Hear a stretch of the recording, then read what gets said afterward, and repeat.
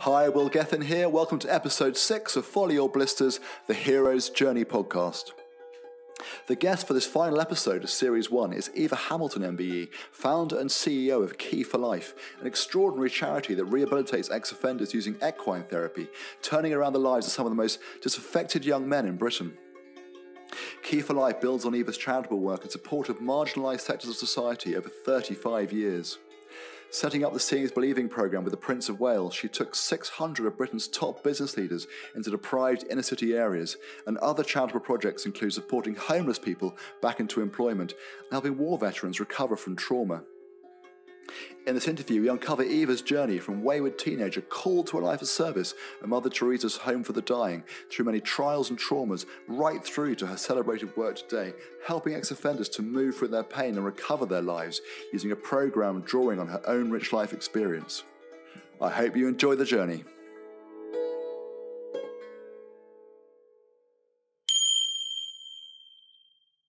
Hey Eva. Hey Will. Great to see you. Great to be back here at 12 Hides. It's great to be having you with us. And I remember when I came here for, we actually met, of course, we went at a Christmas concert that my partner Eloise was having, and we swapped cards when we discovered what we both did, and you invited me to a meeting at 12 Hides here. And I didn't know whether I was coming to an office and to just a fairly straight meeting or what it was, but you said it was there was a filming workshop that I should maybe attend at the same time.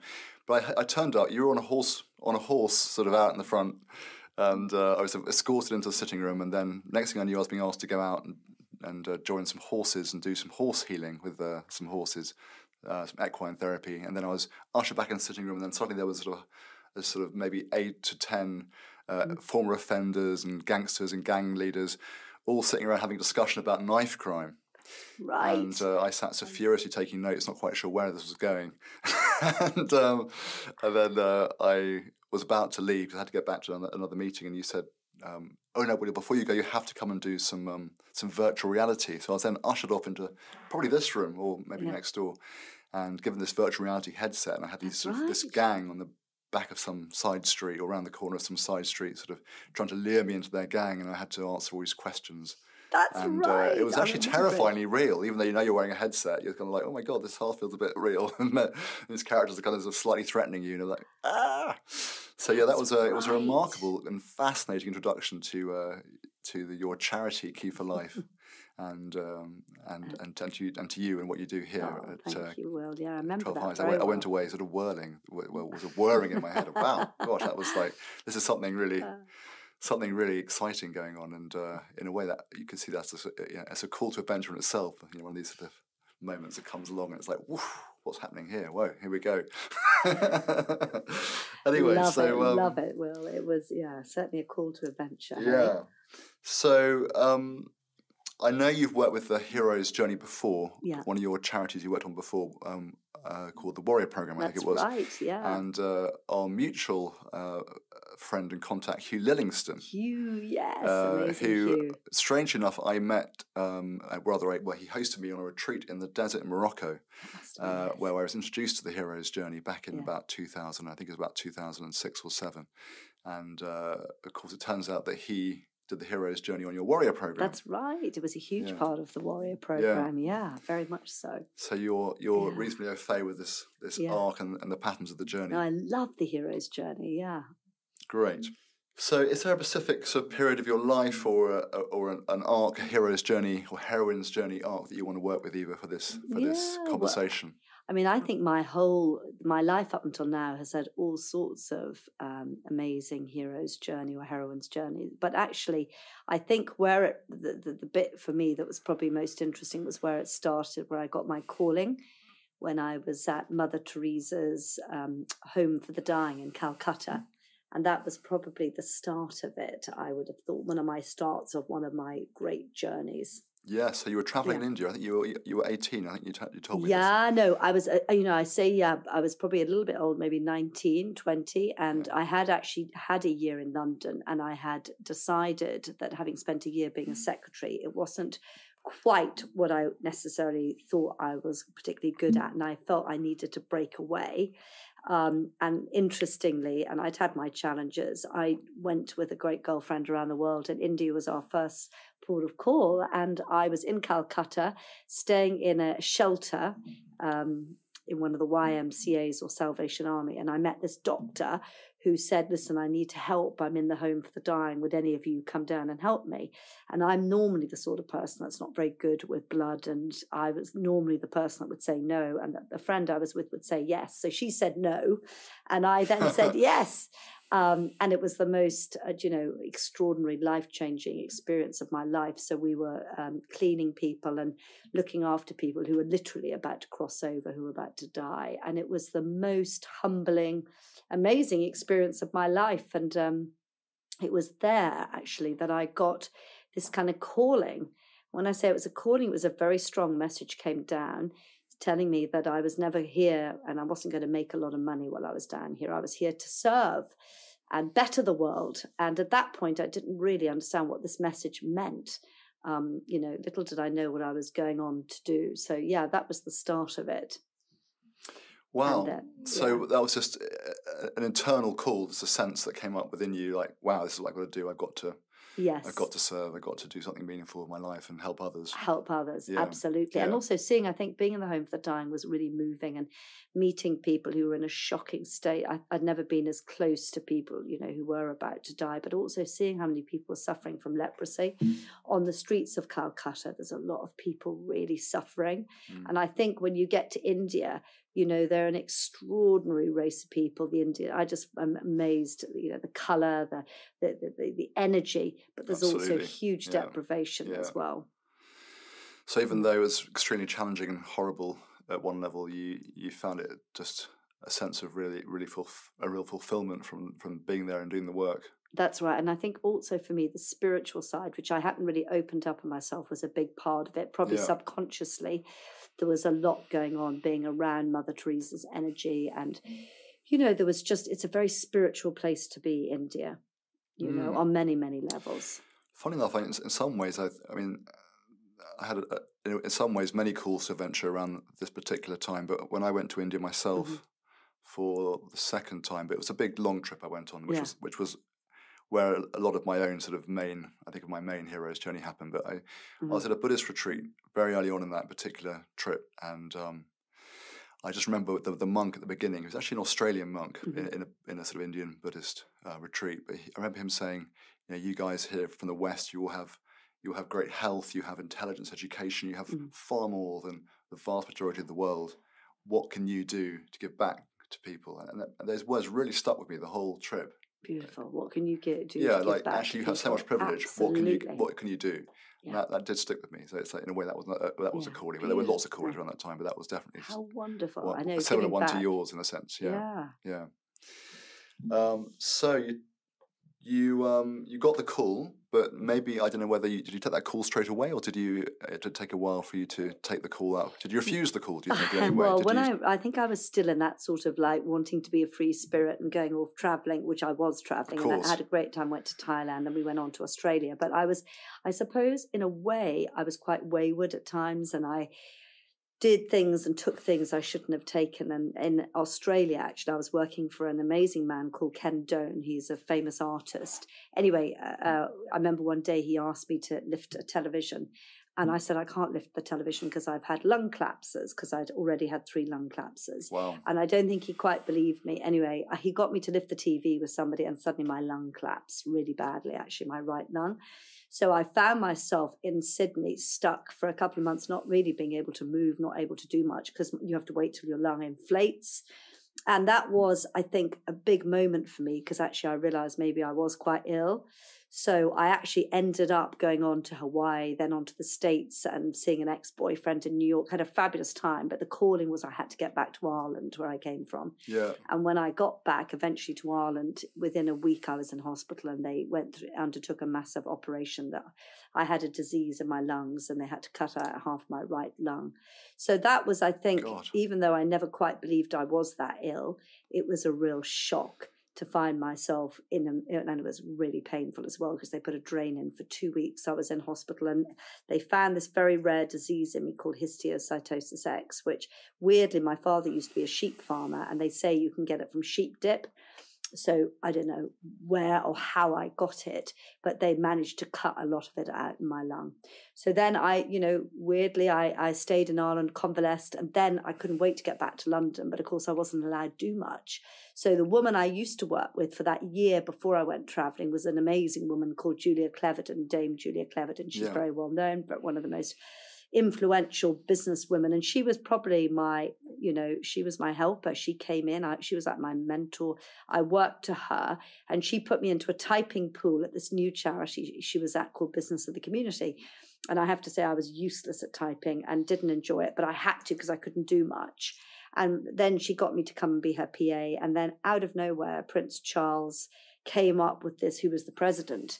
It was the time when a lot of businesses were collapsing, and he said, what we need to do is get more businesses in Britain to be actually engaging in their communities. And he came up with this concept of seeing as believing. And at right place, right time, I was very, very lucky. And I was at the age of 23, I was given this incredible opportunity to run his program, the Prince of Wales' Seeing as Believing program. And I took out probably about 600 of the most influential top business people in Britain into some of the most deprived areas in Britain. So we'd go to housing estates throughout the country. We'd go to homeless project. We'd go to inner city schools. We'd go and meet the IRA. You name it, we did it.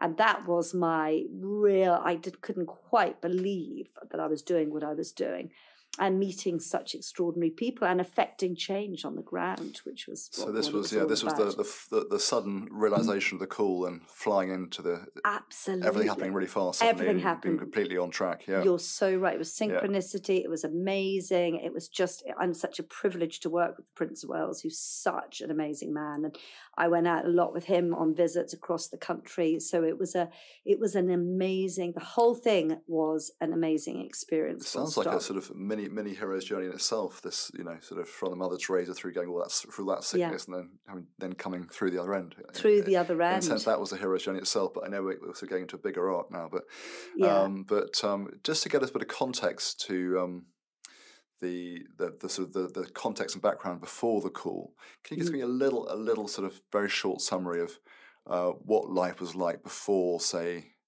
the trip to India? Just so where you were at, what was life like for you? What were your aspirations? What had gone on at that point? So I suppose I was my father would always call me a bit of a wayward teenager. I always saw the good in life. I had my challenges, definitely, like a lot of people have. I think in school, definitely I went to a mixed school for my last 2 years. Having done well in an all-girls school, I then got very distracted. Didn't do quite as well in my exams as I probably would have liked to. So I never really wanted to go to university. But what I did do was I went to Paris and I went to the Sorbonne for a year. How wonderful. And it was amazing. And I had, unfortunately, one moment there which wasn't great, where I stupidly got into a taxi late one night and a man took me to the Bois de Boulogne. And I'm very lucky, basically, to be alive. And after a struggle of 3 hours, he drove me back and had told me I was a very lucky girl to be alive because he had killed a girl the previous Saturday. Jesus. And that he'd never be traceable. So I have had my fair share of, probably that was a very stupid move, but at the same time it was a real wake up for me of, oh my goodness me. But I never told anyone. I hid it. I was au pairing as well. When I woke up 2 hours later, I just thought it was all a nightmare. I didn't realize it was something that had really happened. Wow. Yeah. Which is why when you see the Sarah Everard and those awful things, it really hits me. And I know how vulnerable women can be, Yeah. And there are, I'm afraid, some pretty dangerous people out there. Not a lot, but some. Yeah. It seems like you've had your fair share of trials and tribulations along the way, Eva, for sure. Yeah, no, I have. But maybe that's why I do what I do now and where I am. Yeah, absolutely. Yeah. So back to where we got to, which was on the road of the journey. You'd crossed the threshold. You were doing this amazing work with the Seeing as Believing program and the Prince of Wales. And that part of the journey is about building strengths and resources and getting new skills. Can you talk about any sort of important strengths and resources or skills that you collected at that time that were really helpful for moving forward on the journey? Yeah, well, I think it was interesting. I think I did acquire some great skills because I learned some great things from all sorts of great people. But it also, for me, when it went well, it went brilliantly for 5 years. But I became almost obsessed by my work to a point that I burnt myself out. So I think I learned some great things when I was good, to have confidence, to get out there, to realize I could do it. But what happened with me was I then started slipping. And I started doubting myself. And because I didn't go to university, I then started questioning why was I intelligent enough? And then I kept questioning, was I able to write, which was an extraordinary thing because I had to write speeches before. And then I started doubting myself. And that was after about 5 years of running the Princess program. And I ended up not sleeping for the best part of a year. And I have to be honest with you, that year was probably, when I was 28, the most challenging and horrific time I think I've ever been through. Because what happens when you don't sleep is you become paranoid, you get mental, you get, all sorts of crazy things happen. Yeah. You think that people are... And I'd had a horrible thing happen to me many, many, many years ago when I was in Ireland, to do with, some of a terrorist group. And I was paranoid, basically. We were there when Mountbatten was killed. And I remember saying something once to somebody, and I kind of thought they were coming back to get me. That's because I was obviously not well. And there was a lot of things that felt very real to me. Anyway, eventually I had to be put into a psychiatric unit in Dublin. And I think for me, and I remember it every second of being in there, it was, to me, probably the most terrifying, scariest part of my entire life. And I'd never had a depression before. And with the build-up to going to hospital and not sleeping meant that I'd lost my confidence. I couldn't speak to people. And then by the time they got me in hospital, it still took them 3 weeks to get my drugs right, so as I would sleep. And then I put on I was up to about 11 stone. And I had a horrible incident. I'd always been so scared of going into this hospital, this psychiatric unit in Dublin called St. Pat's, that in my first night there, I'll never forget it, 2 things happening. Firstly, my poor mum was playing a huge role in helping me. But when we got into the hospital, they put me into an open ward. And she said, no, we can't possibly have her in an open ward. She needs her own bedroom. And it was when I was in my own bedroom, they then came in and asked me to come and join all the other people for tea in the afternoon. And I just went, no, I don't want to leave my room. Anyway, I got up and went out. And this woman sat opposite me who was covered in facial hair all over her face. Wow. And because I was so paranoid, I thought she was a journalist or someone who was spying on me. I remember leaning over trying to see if she was for real. And she was for real, obviously. And then later that night, I was so scared. I sat upright in bed because I didn't sleep, terrified that somebody might come in and try and do anything to me. And at about 3 a.m, this girl, Martina, came flying through, and I hadn't met her, but jumped on me and went for my throat and tried to literally strangle me. And Jesus. Literally the next day, my husband, James, only just reminded somebody and told somebody the story yesterday that my mother and him came to visit me. And the same girl the next day went running down the corridor and kicked my mother's basket and tried to go for them as well. So yes, it was probably one of the most terrifying moments of my life. And I was there for 6 weeks, and eventually I got better, slept, but wouldn't talk to any of them about any of my issues or why I found myself in that sort of space. So that was a really, really, really tricky for my husband, because at that time I wasn't married to him. And he'd come and visit me, and I kept telling the doctors I didn't want him in the hospital and could they remove him. So yeah, it was pretty challenging. Well, this sounds like we've sort of swiftly gone deep into the dark wood of the journey. Yeah, definitely dark wood, very dark. The place of death and rebirth, and of facing the sort of the biggest fear or obstacle on the journey. Did you face a specific fear, do you think, on that you needed to really face down to move through it? I think the biggest fear of failure and fear of not being good enough, and the fear, which was really that sort of ongoing theme, that I wasn't good enough, and I thought I was an awful person, and I started seeing myself in a very, very, very negative way. So fear of everything was what had overtaken my life, of just existing. Yeah. And so you needed to die to that place of not feeling good enough. Yeah, so that's that correct. Something new could come through. Did you have to face sort of shadow aspects of yourself on that part? Yeah, there was all sorts of. When I say shadow aspects, there was all sorts of shadows. Everything from I once nicked a lipstick when I was in Paris and I got caught, and I remember thinking that was the worst thing that I'd ever done. And then anything I'd ever said to anyone that was negative, or if I'd ever been nasty to my sister, we used to argue a lot. Everything came to the surface about my shadow side, and that's exactly as you describe it. That's exactly what was happening. So my helper, though, was James, my husband, who at that point wasn't my husband, and it was him who, when I came out, was amazing. We ended up going to Prague for his birthday, and amazingly, because all my friends kept wondering why he was still sticking around, this girl is just in a psychiatric unit. She's 11 stone, and he proposed to me. So that was a couple of weeks after I came out of hospital. Well, that's a suitable gift for a woman who's been through to hell and back, isn't it? To hell and back. Yeah. Absolutely right, Will. That cheered you up a bit. It did, hugely. Well, I was amazed he even wanted to stick with me. I think all my friends were too. Well, it's very admirable, isn't it, that he was prepared to, at that point in your life, to really embrace all that, and be ready to be there for you and protect you from everything. That's right. See you through. Right. Yeah, good old James. Yes, he's amazing. He's still a rock. And so, what do you feel was the treasure that came out of that dark wood for you? What was there any personal breakthroughs? Yeah, new insights? I think that I am valued, and I am a good person, and that whatever I had been, all that negative stuff that I had to release, wasn't me and didn't serve me any longer. I have to say, though, even though I did go on to get married, it was later that year that I had never discussed things like I've just told you about in Paris, that the demons did come back to haunt me in that November, so 9 months later. Yes. And I then had to go back into hospital for a week and release a lot of what my pain and suffering was to the doctors. And they all said, we just couldn't believe that you were so brave. You'd been through so much. You hadn't slept for a year, but yet you wouldn't talk. And we knew there was a lot more behind you that you weren't saying. Yeah. So come November, I think the real breakthrough took place when I was able to open up and share some of the pain I'd been through. Yes.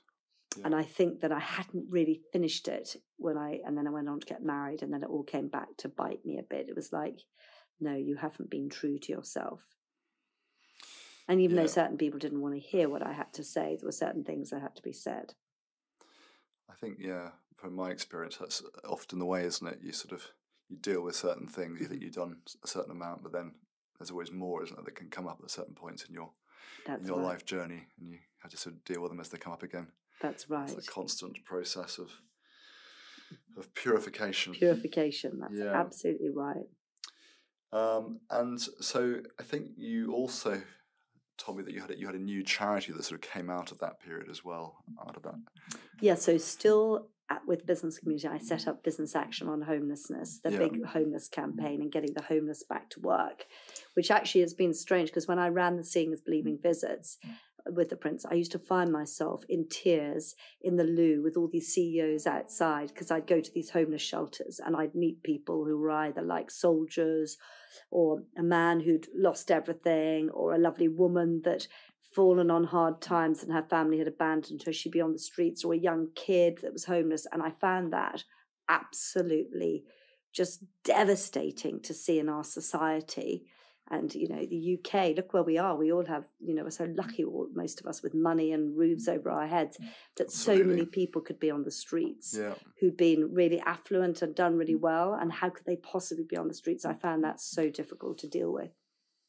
So that's what really got me going about homelessness. And I teamed up with some other people, and then I launched Business Action on Homelessness. So initially we kind of were looking at how could we help the homeless. We did the very traditional things that most people were doing, recycling, looking at, all sorts of helping people with gifts in kind, etc. But then in 2000, having run it for 2 or 3 years, I think my major gift really in this whole cycle was that I was on another experience where I was in Bristol, and I met 4 people injecting their feet with heroin because it was the last veins left in their body.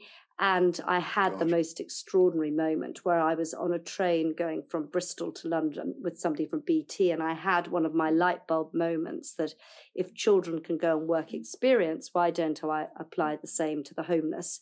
So I got back to London, approached a whole raft of companies, BT, Reuters, Virgin Records, and said, will you offer some rough sleepers work placements? Everyone thought it was a crazy idea, said it won't work. Anyway, we put 14 out and 13 out of 14 completed 2-week placements from the streets, did brilliantly. Marks and Spencer heard about it, phoned me and said, oh my goodness, we can't believe what you've done. We'd like to offer you £500,000 and 1,000 work placements. So I was like, oh my God, 1,000, I've only done 14. So we negotiated on 600 and we rolled that program out to 23 cities, which was absolutely extraordinary. That's incredible, isn't it?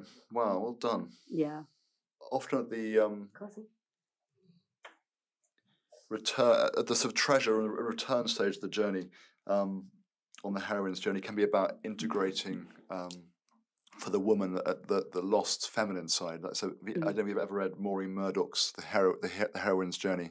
No, she talks about I've heard of it, but I haven't read it. You've just prompted me to think she of it. talks about how a woman often tries to sort of fit in and be successful in a man's world. So they take on develop these male attributes, and then they succeed, and then they're left feeling really empty because they've actually sort of abandoned and left behind their integral sort of female essence. So they then have to go on this journey to reclaim their feminine, their primal feminine, and then sort of find their balance between the two. And I should imagine that you've worked a lot in the man's world through your charity work.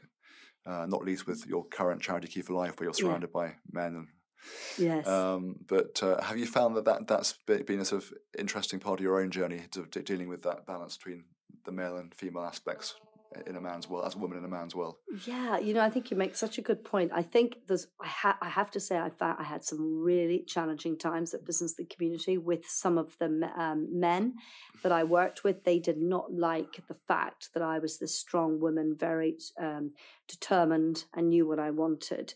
Because when you worked at Business the Community, there were loads of different field directors and field people. And so they didn't like if I went into their region, or I was strong against them. So I found I came up sometimes with some resistance from people who didn't like the fact that I was out there just wanting to make a difference. Yeah. How I've always measured my own success really is all about what do you actually do on the ground.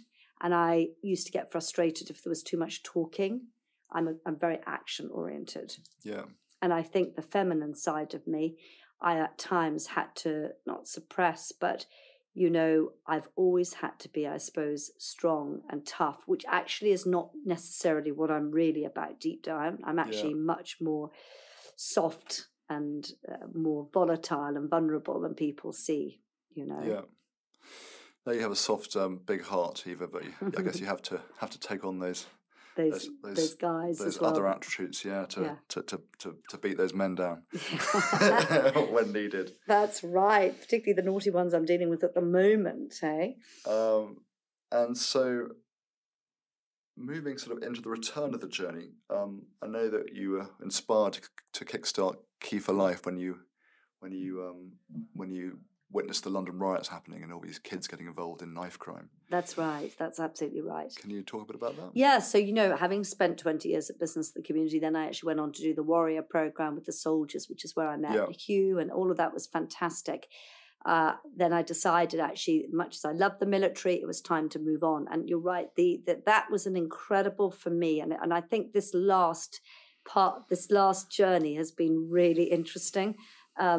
For the very reason that when the riots took place and I saw children as young as 8 rioting, I just thought something had to be done. But I had come out of Warrior and I didn't have a specific purpose, but I like to be driven by kind of, knowing I'm here on this planet to do something. And I think when I left Warrior, I was so exhausted. I had a bit of a burnout, and it hadn't been very easy the last few months.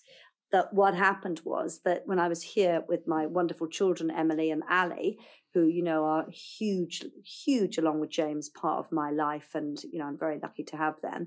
I went through a huge low, and it's very difficult when you're a mum. And I found it very difficult because it started haunting. My past came back to bite me a bit from when I was in that psychiatric unit. I was really struggling to sleep. I was struggling to get up in the morning, and I was feeling very low. And it was actually the only time that I really felt in the day that I was actually more normal was when I went to my horses. And every time I went to my horse, in particular my horse cruising, he didn't want me on his back, but he was very happy to have me on the ground, as they all were. Yeah. But when I left to come back into the house, having been with them, I'd have this amazing serenity and a feeling of peace, which I hadn't had at all. And then, amazingly, out of nowhere, I was doing some training with an American woman. She appeared at my home and she said, "Oh, by the way, I want to introduce you to Dawn Oakley Smith." And this extraordinary woman appeared who did all this equine amazing work. She runs an organization called Hartshaw. And she and I started talking. And I said, "You know what? I really want to create a brand new model. And I'm going to add horses as a key part, to bring horses into the prison. It's never really been done before, but let's do it." So anyway, I put this brand new 7-step model together, which I have to say, looking at it, was very much probably what I felt was missing in my life when I was younger. And it was a kind of pain-free way of releasing your trauma and pain, which I'll come on to in a minute. But the 7 stages was very exciting. And I went to New York, and I went to the Harlem and then the Bronx at the end of 2011. And I brought the model to a load of gang leaders and said to the gang leaders, "What do you think of this new model?" And of rehabilitation for people who've been in prison. And they loved it. They went, "Oh my goodness, you're going to bring it to New York. Why aren't you doing it here?" And I said, "Well, I think I'm going to start in the UK." So I brought the model back. I love the fact that you went to meet these sort of gang leaders out in Harlem. It was amazing. And did they give you some interesting insights into that you could take away and integrate into the program? Yeah, I think what they said is keep it real, keep it practical. And that's what I'm all about, real and practical. And, you know, you've got to remember that, you know, whatever you do, it's got to be quick, it's got to be effective, it's got to be exciting. And they love the horse bit. They said it's got to be different. Yeah. So, and then I did meet some prisoners who've been in America. They put people in prison for 60, 70 years. I met one guy who just come out from a 60-year sentence, and he was extraordinary. I went to see them all doing work placements and stuff, and talked about how the work ethic is so important, which I believe it is for all of us to have a purpose of some description, keeps you focused in life. And this charity, I think, really, and the 7-step model, that you created it out of everything that you'd learned on your own journey, really, didn't you, along the way, both in your own internal journey and from the charities you worked in before. It was like the sort of the final sort of crucible of everything brought together. It is. That you could then share and bring back to all the young men that you work with, the former offenders. And so you really embody that work. I think the 7-step model in itself, when I look at it, you know, it's got unlock at the beginning, and that's where we bring horses into the prison. We do music, we do football, we do boxing. We get people to unlock their pain without going back into the drama of it. And I think that's really important. The counselling is fantastic, I'm sure, for many, but actually some people don't want to be, you know, even me discussing the French thing, I don't really bring that up much. I just thought when you asked me, because, you know, going back into your past the whole time sometimes can be more destructive. Yeah. So I'm all about how does the unconscious mind, so I wanted quick tools. So we use a lot of very, very, very exciting, energized tools to let go of pain. And then we bring in mentors, then we do work placements, we bring companies into the prison. As we said, we brought the horses in, and we then when they come out of prison, we do the work tasters. So tomorrow, I've got a load of them going into Schroders in London. All sorts of different companies are receiving them. Tell me what happened the first time you took the horses into the prison. Well, do you know, the first time it was unbelievable, because I got let into a prison near Bristol called Ashfield, and I thought, Serco owned the prison, they let me in. I thought I was going to end up with 23 very nice 15 to 18-year-olds. What I didn't realise was that I was given the toughest gang leaders in Britain. So when we walked into the prison, they showed us zero respect. And the trainers I brought with me from the military literally said, let's get out of this prison. This is not working, Eva. And I kept saying, but please wait until the horses arrive. Half an hour later, the horses arrive in, 2 horses who went absolutely ballistic. They could smell. They didn't like the smell of what was going on, the energy.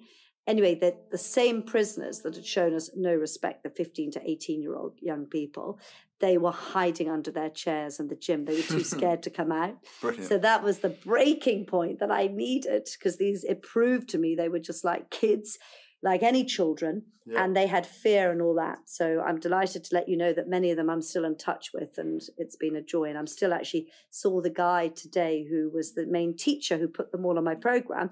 He now works with our men doing the up at King West in the farm shop here, and he was making burgers with everyone today. And he was the senior man, so he now works around here. So it's wonderful to remind him of what he put me through. Yeah, fantastic. And the horses are really important for helping the men to connect with their feelings. That's exactly it. Yeah. Exactly. The horse mirrors what's going on inside you as well. Yeah. And they have to sort of feel those, that they have to really feel their feelings, it's the feeling, and get in touch with the crucial. feelings so that they can move through. That's right. And Absolutely. release their pain. Yeah. Yeah. I remember you telling me, or actually Jamie telling me, one of the young men you've worked with, how he was depressed, wasn't he, about a year ago, and that's right. And you took him out on the horses and you did some really helpful work with him to help him move through his depression. Can you tell me how that worked?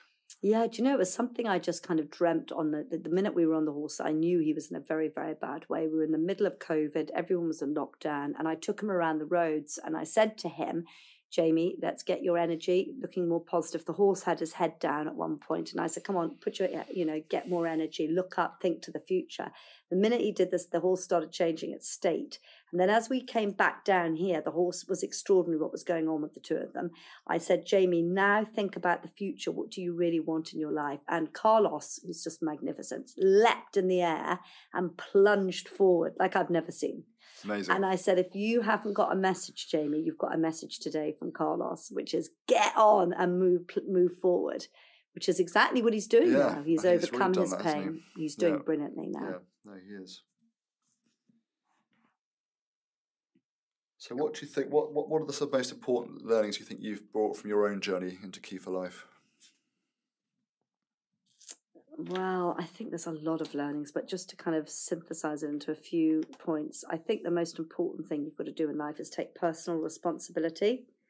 And I think whether it's me taking responsibility or it's the boys who've been in prison taking responsibility, the most important thing is that too many people in this world, we blame everyone for everyone else. We believe that everybody else is the problem and not ourselves. Yeah.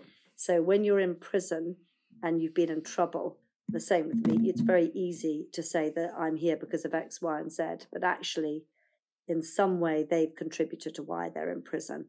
So I think personal responsibility is really, really important. I think positive actions, these are the values of Key4Life. When I set it up, it's all about looking at your life and trying to take positive actions, but really important to let go. One of our tracks we're doing with Sony at the moment is called Let It Go.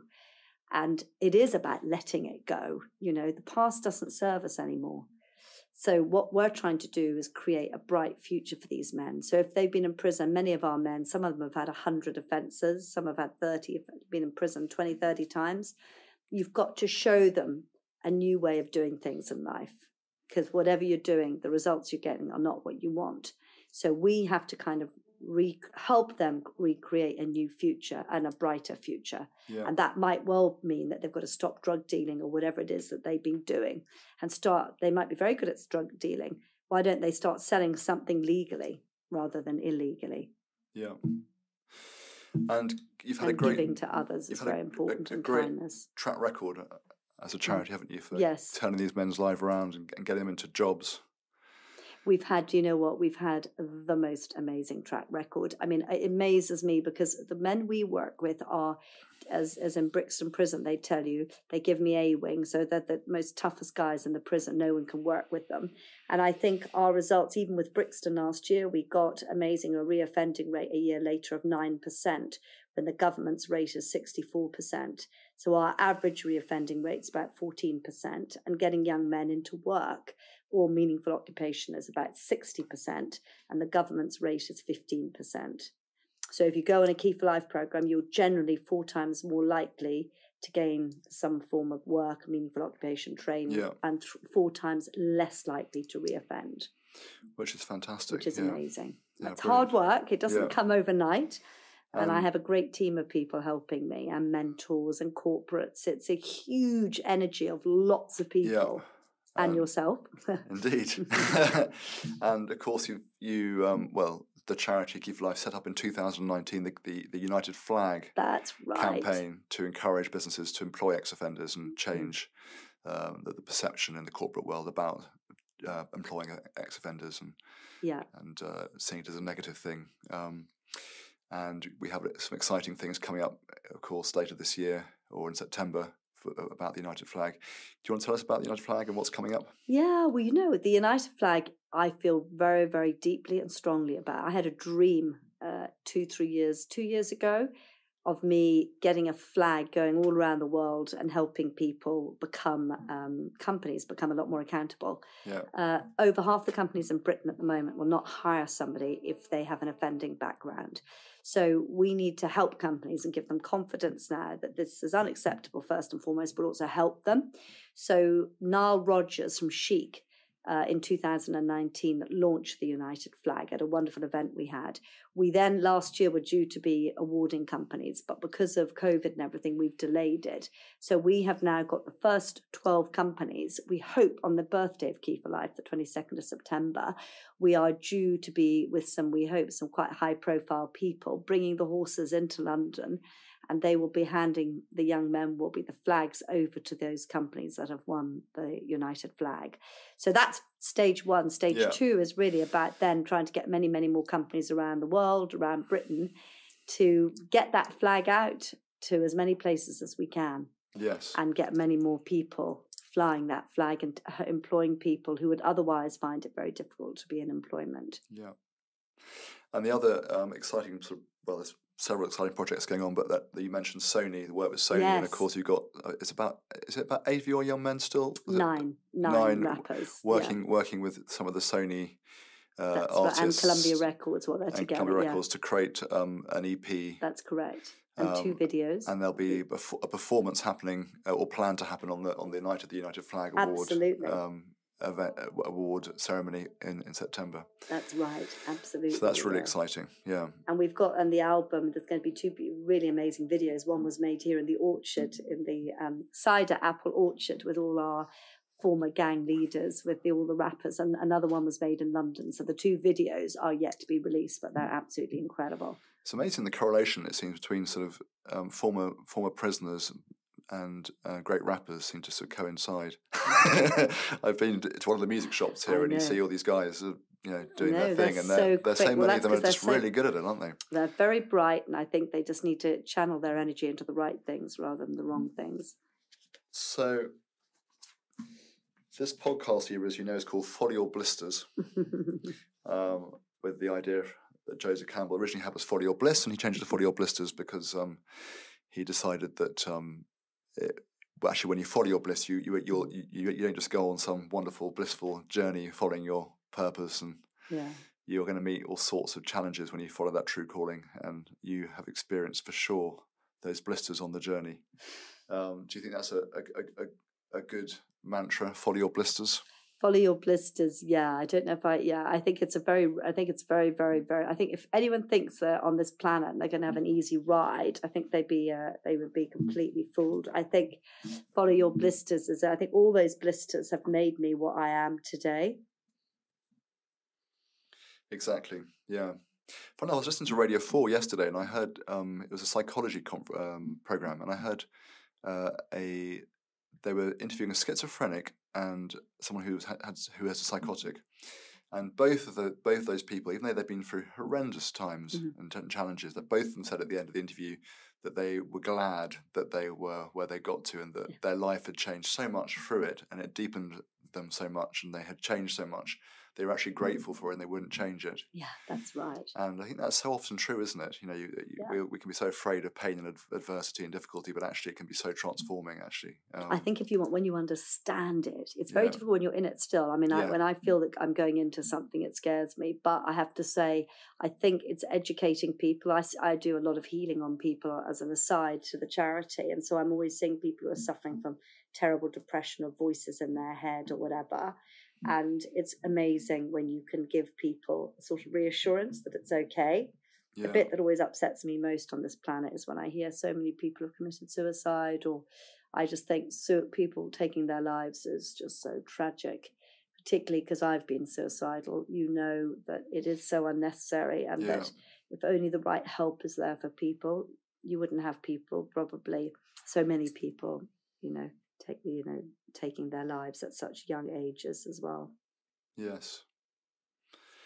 What advice might you have for any offenders who might be listening, or anyone who's gone off track in their lives who might be wanting a fresh start? That's a good question. I think that people need to believe the impossible is possible, but it's really about getting yourself into a really positive mindset, and that doesn't happen overnight, but it's baby steps. So I feel that you need to, if you're really struggling out there, you need to start, with a structure. You need to, if nothing seems to be working, then you've got to change the way you think. It all starts with self. And, as I said at the beginning of the interview, you've got to take personal responsibility, but you do. I know a lot of people say, but that's very easy to say. How do you go about doing that?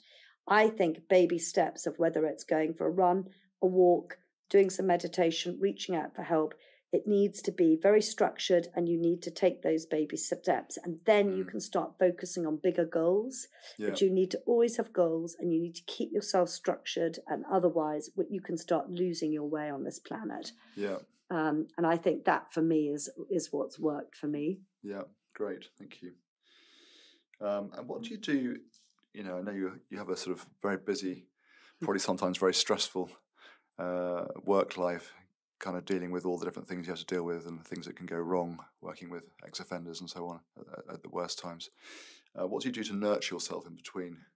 Yeah, very good question. I think riding my horses are beautiful. Every morning I'm very strict. I do a healing ritual. I go running every morning, early, with my dogs, and I walk. So I spend the time I can, either with family, but also out on my own, doing exercise and doing my spiritual practices, which seem to just about, touch wood, keep me where I need to be. Yeah, well, you certainly seem to always come out smiling no matter what's going on.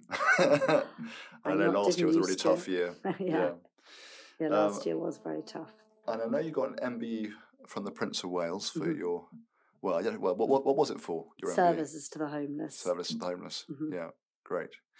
And then another one last year from the sheriff, an award for the county of Somerset for the work you do at Key4Life. Thank you. Yeah. And one final question, Eva. If you were going to die in a year's time, and you were going to die, what would you do with that year?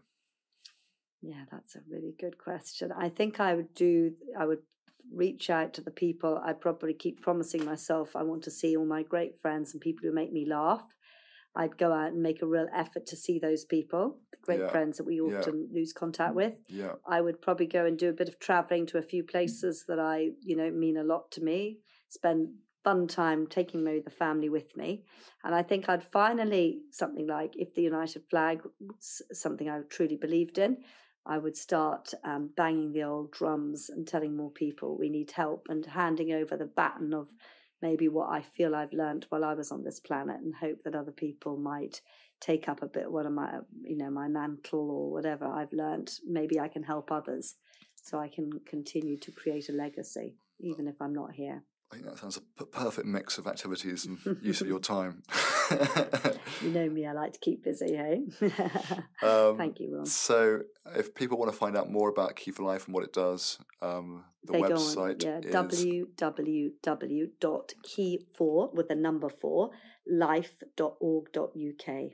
Brilliant. And is there anything else you'd like to add or say that? Well, no, Will. I just want to thank you. I think you have been an inspiration to take. You've taken the PR and all, telling the story of Key4Life onto a new level, and coming to do the podcast today for me is wonderful. I think this journey I've been on in my life, you've brought to you've made me see my world and my life probably in a very different way. So I think it's been a very cathartic exercise, this podcast. So thank you, and Thanks, to Eva. Ikey too. And thank you very much for thank you very much for sharing your story and sharing Pleasure. everything you've done and been through. It's been really fascinating. Thank you. Thank you for including me.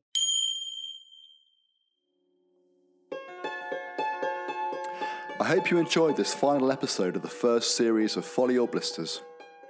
We'll be taking a break now, so stay tuned for details of forthcoming episodes on consciousfrontiers.com, where you can subscribe for updates. In the meantime, do check out any interviews you may have missed in the series with thought leaders like Satish Kumar, Sarah Rosenthula, Thomas Moore, Tim Freak and William Bloom on Spotify, Apple, YouTube and other streaming services. Special thanks go to Ikey Morland for editing and recording these episodes. Sharing the journeys of those who've lived inspirational lives, this podcast is designed to inspire and guide people to find their true calling and follow it, navigate the challenges arising, and share the best of their evolving skills and experience for the benefit of their communities. So please spread the word and send positive ripples out into the world. Thank you for listening.